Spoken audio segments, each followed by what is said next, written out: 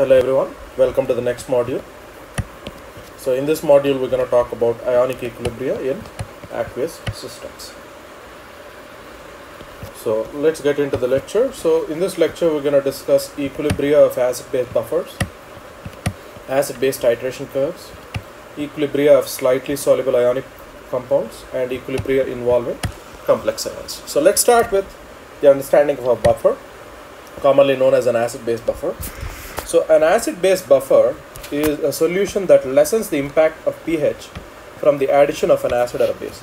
So think of buffers as relieving compounds. So these are compounds that are generally used to lessen the impact of the pH when you add acid or a base into an acid or a base. Now an acid-base buffer usually consists of a conjugate acid-base pair where both species are present in appreciable quantities in the solution. Now, an acid-base buffer is generally a solution of a weak acid and its conjugate base, or a weak base and its conjugate acid. So remember this point, this is important. Generally, acid-base buffers are always a solution of weak acid and its conjugate base, or a weak base and its conjugate acid. So let's take an example of an unbuffered solution and a buffered solution. So let's look at an example of an unbuffered solution. So let's say we have a 100 ml sample of dilute HCl and we have adjusted its pH to a value of 5. Now, when you add just 1 ml of strong acid, that particular pH reduces to 2, and when you add 1 ml of NaOH, that value increases to 12. Notice that just 1 ml can cause drastic changes in the value of the pH based on the amount of solution that you started with. Now, let's say we have a solution of 100 ml of a sample of an acetate buffer that's adjusted to a pH of 5. Now, remember here, this is a buffer solution, which means now when you add 1 ml of a strong acid, that value does not change appreciably, it only changes really small. And the same thing happens with when you add a base, that base will not affect the actual pH that much. So this here, the acetate buffer here is generally made by mixing 1m acetic acid with 1m sodium acetate, which is the conjugate base of the acetic acid. So how do buffers work? So generally buffers work using the common ion effect. So let's take an example of that. So let's say we have acetic acid in water. Generally we know that acetic acid as a weak base dissociates only slightly to produce some acetate ion. So we have acetic acid mixed with water, so it reduces it to acetate ion. Now you also get H3O plus, but notice that the weaker side is still going to be the side that has the acetic acid. So which means that the equilibrium is pointed towards the left. Now if the sodium acetate is added, what will happen here is that it will provide a source of this acetate ion. So which means that the equilibrium will start now shifting to the left. So which means that this CH3COO minus is common to both solutions. So once we add more of this, when we increase this, we are basically pushing the equilibrium to increase the amount of acetic acid.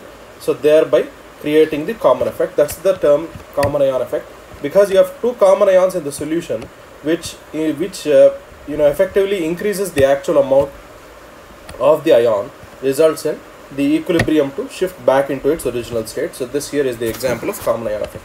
Now the addition of CH3COO minus reduces the amount of dissociation of the acid. So this here is the common ion effect.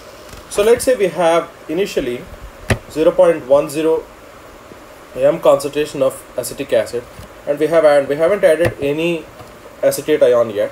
The percentage of dissociation is about 1.3%. Now let's say if you add 0.05 m acetate ion, you start noticing that the percentage dissociation starts to decrease rapidly as the value starts increasing. As the amount of acetate ion increases, there is minimal dissociation, and you also notice that the pH initially is going to be very low, but as you add more and more acetate buffer, you start noticing that the pH is really close to each other. So this is the idea behind a buffer. Now how does a buffer work? So a buffer generally contains components. You have two components, HA and A minus, and they are able to shift the small amounts of added OH minus or H3O plus by a shift in the equilibrium position. So what happens, let's say when you add acid, you are increasing the amount of H3O plus, which results in the shifting the equilibrium to the left. Now, when you add OH minus, it causes the equilibrium to shift to the right, because notice here that you start noticing that the acid start to react with the added OH minus ions, which reacts with the causing a shift to towards the right. Now, because there is common effect on both sides, so the change is only really slightly, and it does not affect the pH too much. The shift in the equilibrium position absorbs the change in H3O plus or OH minus, therefore not changing the pH very much, and only a really slight amount. So what happens here, when you add H3O plus, there is an increase in the acid amount and a decrease in the CH3CO minus acetate ion. Now, when you add OH minus, there is a decrease in the acid and increase in the acetate ion, but only a slight amount, because the amount actually does not change much. So this is the idea behind the working of a buffer. So the idea here is to remember that buffer generally has equal concentrations of A minus and HA. So we are starting with equal concentrations of the buffer solution, and when you add a certain amount of quantities, that particular compound reacts with the opposite ion. So the positive ion reacts with the negative ion, and the negative ion reacts with the positive ion. So they are the neutral ion, resulting in the formation of these compounds. So let's look at relative concentrations. So let's say we have the solution of acetic acid. So we have CH3COOH reacting with H2O to form CH3CO minus plus H3O plus. Now what does Ka here represent? Ka value becomes the concentration of CH3CO minus, the product concentration, and you have H3O plus over CH3COOH. Now from this, let's say if I want to find the actual concentration of H3O plus, that value becomes Ka times the concentration of CH3COOH over the concentration of CH3CO minus. So this here is basically the representation of acid concentration by the base concentration. So which means that if this concentration of the acid over the ion, if that increases, so if the ratio increases, so if this ratio increases, we note that the H3O plus concentration will increase.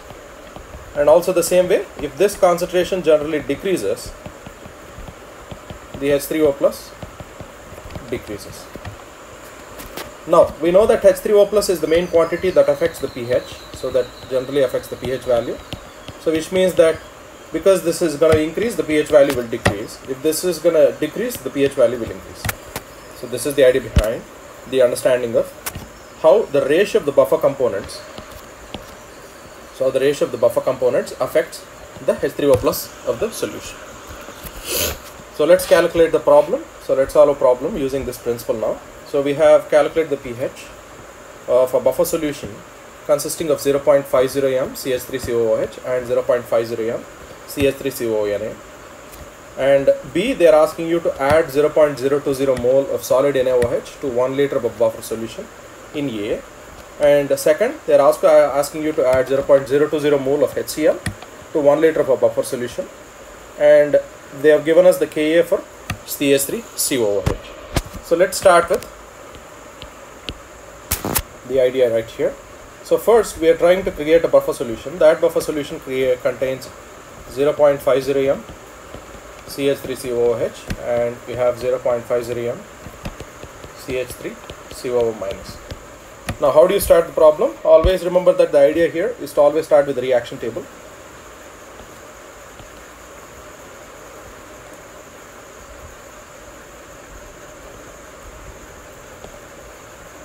So we have CH3COOH plus H2O giving CH3CO minus plus H3O plus.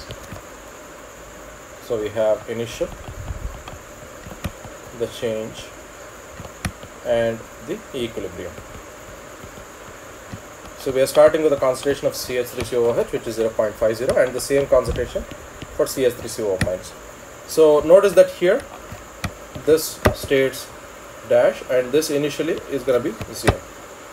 Now there is going to be a slight change in CH3COOH, which means that this undergoes a negative change. So which means this undergoes a positive change, and H3O plus undergoes the same positive change of plus X.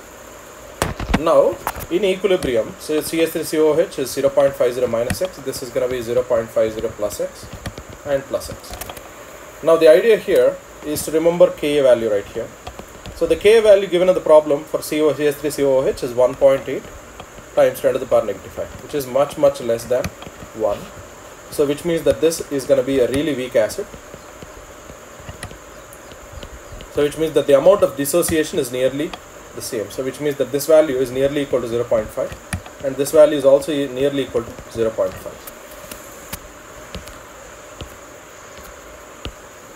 So now write down the formula for Ka.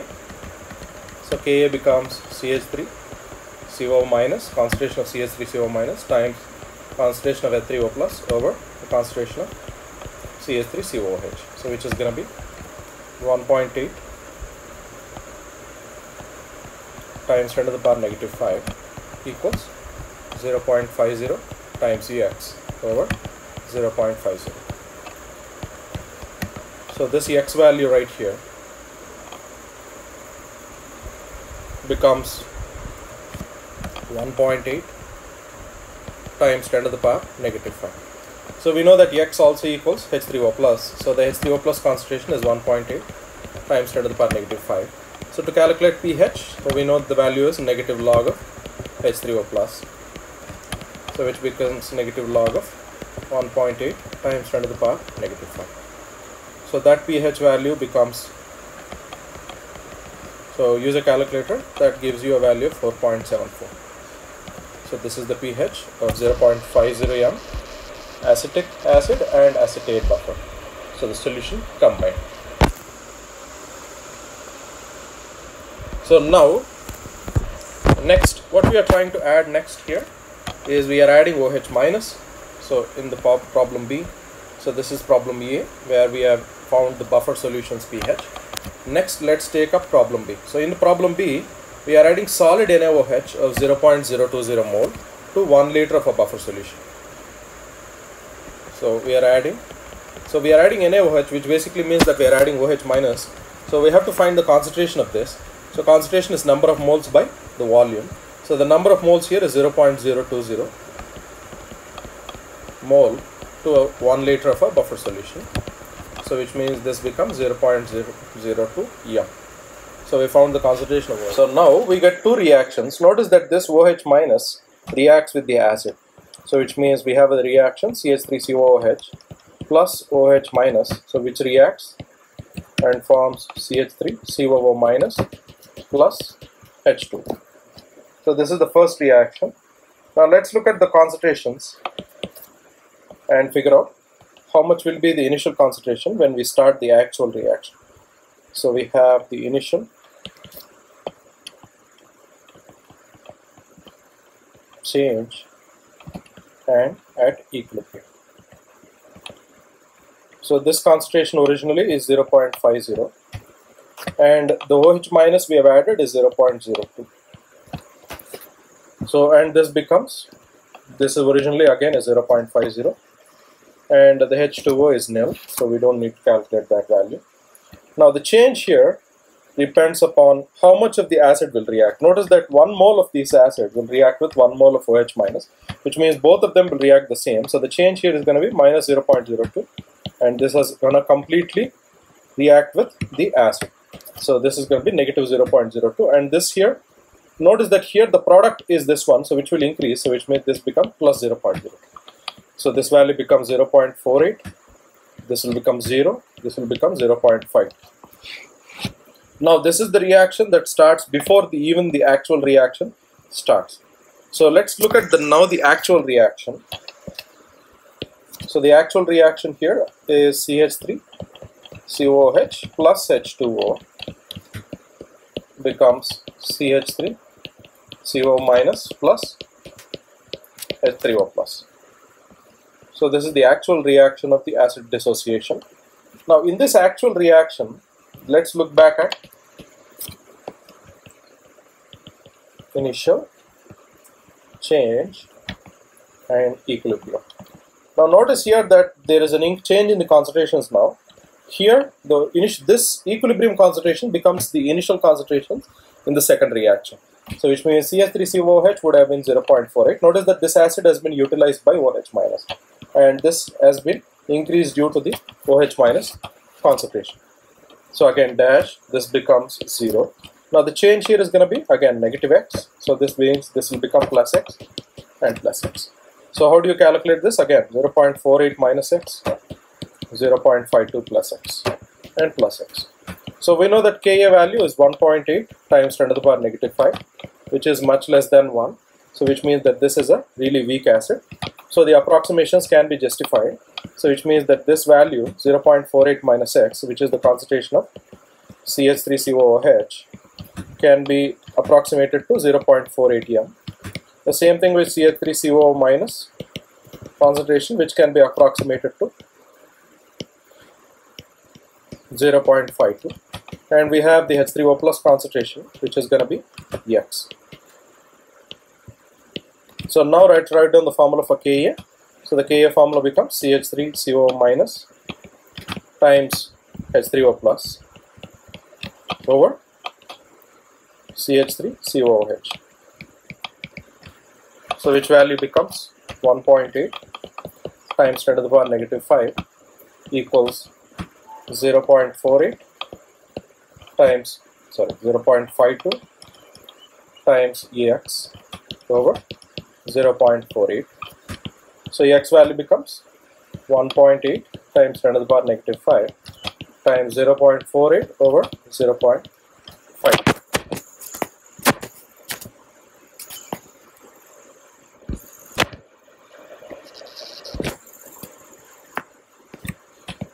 So X value becomes 1.7 times 10 to the power negative 5. So we know that X value is H3O plus. So the H3O plus concentration is 1.7 times 10 to the power negative 5 m. And we have to calculate the pH. So pH is negative log of H3O plus. So which is going to be negative log of 1.7 times 10 to the negative 5. So which becomes 4.77. So which is the pH of the buffered solution with NaOH of with 0.020 mole NaOH. So notice that there is a slight change in the pH. The initial pH was 4.74. Because we have added OH minus, the change in the pH is slight. Now in the second part of the question, in the last C part of the question, they said that they are adding 0.020 mole of HCl to 1 liter of the buffer solution.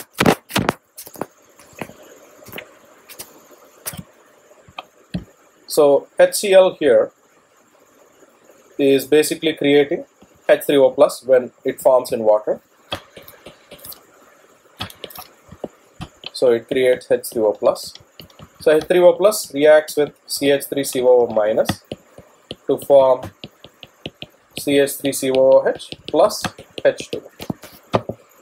Now the initial amount of H3O plus that's being added equals the concentration of HCl. So initial, change and equilibrium. So initially you have 0.020 mole of HCl in about 1 liter of a solution. So the amount of H3O plus here added, so the amount of H3O plus added becomes the number of moles by volume, so 0.020 by 1 liter, so which becomes 0.02 m. And the amount of CH3COOH originally present is 0.50, and the amount of CH3COOH present is 0.50, and this is dash. Now notice that the acid is completely utilized, so which means it becomes negative 0.02 and completely reacts with CH3COO minus, resulting in negative 0.02 again. So which means it creates the acid extra, which is going to be plus 0.02 and dash. So you get 0, 0.48, 0.52 dash. So this equilibrium concentrations right here becomes the initial concentrations for the next reaction, So the next reaction is going to be CH3COOH plus H2O forms CH3CO minus plus H3O plus. So again we have initial change equilibrium. So the initial value of CH3COOH that is present here is 0.52 dash, and this is 0.48, and this becomes 0. So the change is going to be negative x plus x and plus x. So this value becomes 0.52 minus x, 0.48 plus x and plus x. So from this table we can write that the concentration of CH3COOH is 0.52 minus x, so which is nearly equal to 0.52, because the Ka value is really small, so which means that it's a really weak acid. Now we have the concentration of CH3COO minus, which is going to be 0.48 plus x, so which is nearly equal to 0.48. What is the difference here? Before CH3COOH was 0.48 and CH3COO minus was 0.52. Now CH3COOH is 0.52 and CH3COO minus is 0.48. And the amount of H3O plus present is equal to X. Now write down the formula for Ka. So the Ka formula is CH3COO minus times H3O plus over CH3COOH. So CH3COO minus is 0.48 times X over 0.52. So the Ka value is 1.8 times 10 to the power negative 5. So the X value becomes 1.8 times 10 to the power negative 5 times 0.52 over 0.48. So let's calculate the X value.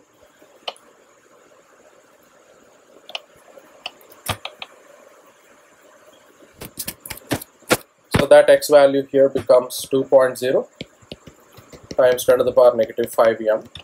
So which is also equal to the H3O plus concentration, which is 2.0 times 10 to the power negative 5 m. But we need the pH value, which is negative log of H3O plus. So which becomes 2.0 times 10 to the power negative 5. So which when calculated gives you a value of 4.70. So this is your answer. Notice that here, because we have added the acid, the pH is reduced. Before we added a base, so the pH has increased. So that's how you know your answers are headed in the right direction.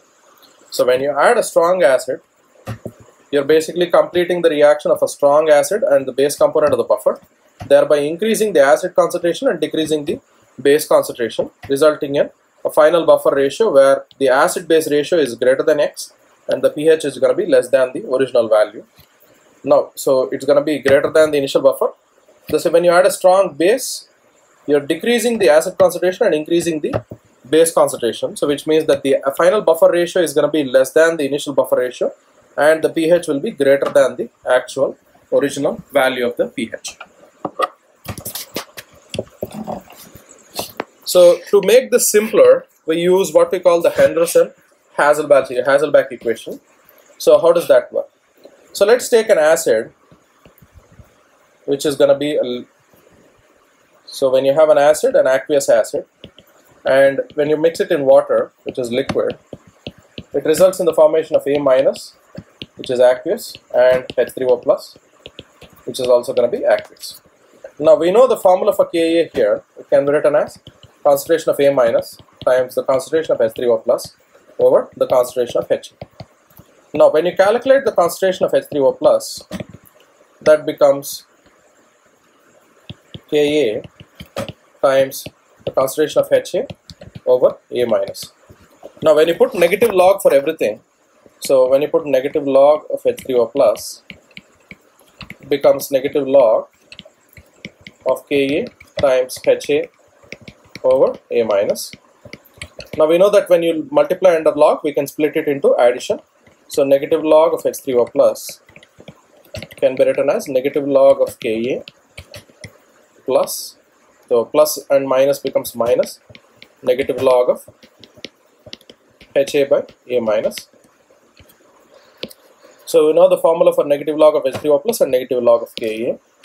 So which becomes pH equal to pKa minus log of Ha by A minus, or it can also be written in this way, where pH can be written as pKa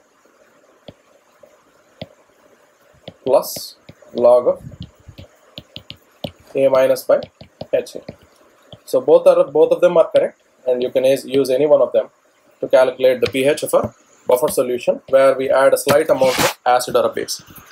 So this is the idea behind the Henderson-Hasselbalch equation.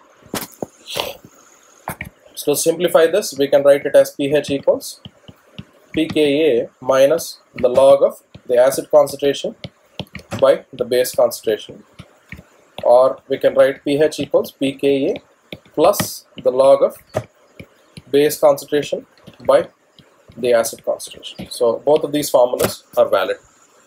Next, let's talk about buffer capacity. So the buffer capacity is the measure of the strength of the buffer. So what does the buffer do? It basically maintains the pH. So which means buffer capacity judges its ability of maintaining the pH whenever you add a strong acid or a strong base. Now the greater the concentrations of the buffer components, the greater its capacity to resist its pH changes. So the closer the component concentrations are to each other, the greater the buffer capacity. So let's take an example between buffer capacity and pH change. So let's say we have an initial capacity of 4.74. When you add a really strong acid that has a pH of, when you add a really strong acid, so when the strong base is added, the pH increases the least for the most concentrated buffer. The more dilute the buffer, the more the pH change. The more concentrated the base, the lesser the increase in the pH value. The same thing happens with the acids as well. So let's talk about buffer range. So buffer range is the pH range over which a buffer is effective. So buffer range is related to the ratio of the buffer concentrations. So the closer this ratio is to 1, so which is the acid by base concentration, the more effective the buffer. Now if the concentration of one component is more than 10 times the concentration of the other, the buffering action is going to be poor, since log 10 equals 1, so buffers have a usable range within plus or minus 1 pH unit of the pKa of the acid component. So let's take an example right here. So the molecule scenes represent the samples of 4 HA A minus buffers. HA represents blue and green, A minus is green, and other ions and water are not shown. So let's take the one. So which buffer has the highest amount of pH? So the ones that have the highest amount of pH, how do you know the ones that have the highest amount of pH? So those are the ones that have the highest amount of acid in it. So let's take each and every one of them and let's calculate by HA by A minus. So in the first one, we have 3 acid molecules and 3 base molecules. In the second one, we have 4 acid molecules and 2 base molecules. And in the third one, we have 4 acid molecules and 4 base molecules. And in the last one, we have 2 acid molecules and 4 base molecules. So which one will have the highest amount of pH? So the one that has the highest amount of pH, notice that here, pH here represents the value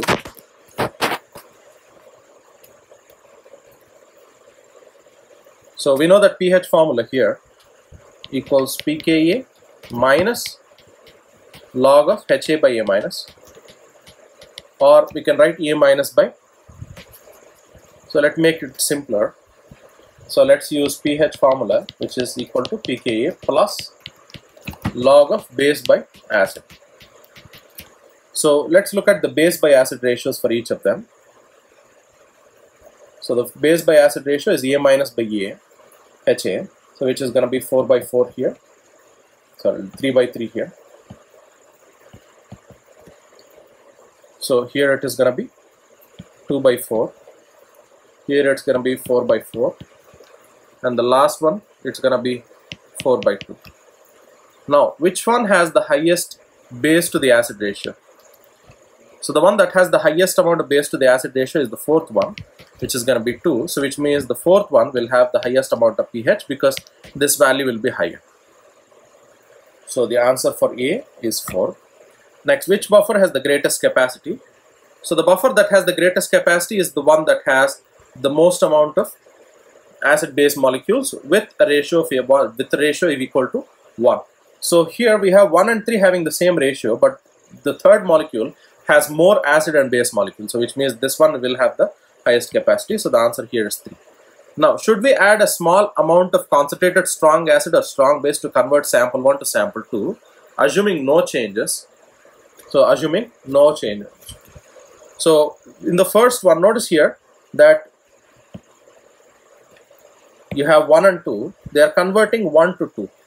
So which means that they are trying to convert an acid molecule into a base molecule. So there are 3 acid molecules in the first one, and there are going to be 4 acid molecules in the second one. So we are basically converting one base molecule into an acid molecule. So to convert a base into an acid molecule, we're going to have to add a concentrated strong acid. So because we are converting a base to an acid, so which means that here we are trying to we're going to have to add a concentrated strong acid. So when you convert base to an acid, we need a strong acid. When you convert acid to a base, we need a concentrated strong base. So this is how we can calculate the values. So how do you prepare a buffer? So how do you prepare a buffer? First, you start choosing the conjugate acid-base pair. Now always try to remember that the pKa of the weak acid component should be close to the desired pH. Only then will the particular prepared buffer will be really good. Next, we have to calculate the ratio of the buffer component concentrations that are required using the formula, the Henderson-Hasselbalch equation. From this, you can calculate the base to the acid ratio and start working out the concentrations. Next, determine the buffer concentration and calculate the required volume of the stock solutions that might be required and or mass of the components. Next, finally, mix the solution and correct the pH value. So let's start with this problem. So you have an environmental chemist needs a carbonate buffer of a pH of 10 to study the effects of acid rain on limestone rich soils. How many grams of sodium carbonate must she add to 1.5 liter freshly prepared 0.20 m NaHCO3 to make the buffer? So the Ka here is 4.7 times 10 to the power negative 11. So now let's start with the idea here of the actual concentration part. So the conjugate pair here is HCO3 minus, which is the acid, and CO3 minus, which is going to be the base. So the HCO3 minus, which is the acid, reacts with water and creates CO3 minus plus H3O plus. So in the problem, they have given that they need a carbonate buffer of pH 10.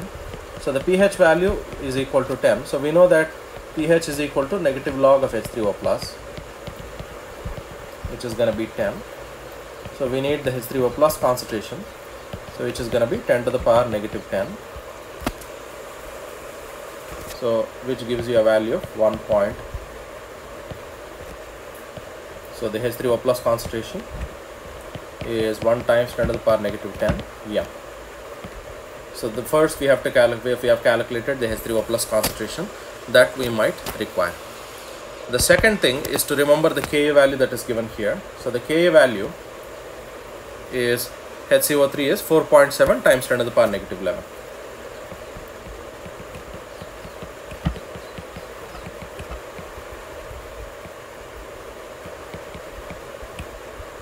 So this is the Ka value that is given right here. Now we have to find the CO3 minus concentration that is going to create the actual amount. So from the Ka formula, so let's write down the Ka formula first. From this equation right here, we have CO3 minus times H3O plus over the concentration of HCO3 minus. So from this, if you write down CO3 minus concentration, that gives you a value of Ka times HCO3 minus over H3O plus. So the concentration of CO3 minus becomes Ka Ka, which is 4.7 times 10 to the power negative 11 times the HCO3 minus concentration, so which is the concentration equal to that of the sodium bicarbonate, which is 0.20 m. So 0.20 divided by the H3O plus concentration, which is 1 times 10 to the power negative 10. So which equals 0.094 m. So this is the concentration of CO3 minus. So now they are asking that we need to know the actual amount of Na2CO3 for 1.5 liter of freshly prepared buffer. So the amount of CO3 minus, which is the number of moles, N, is going to be the molarity times volume. So the molarity is 0.094 times the volume is going to be 1.5 liter. So calculated, the value gives you 0.14 mole of CO3 2 minus. Now how do you calculate the actual grams NaCO3, Na2CO3? So that value becomes, now remember that the number of moles is mass by molar mass. We need to calculate the mass here.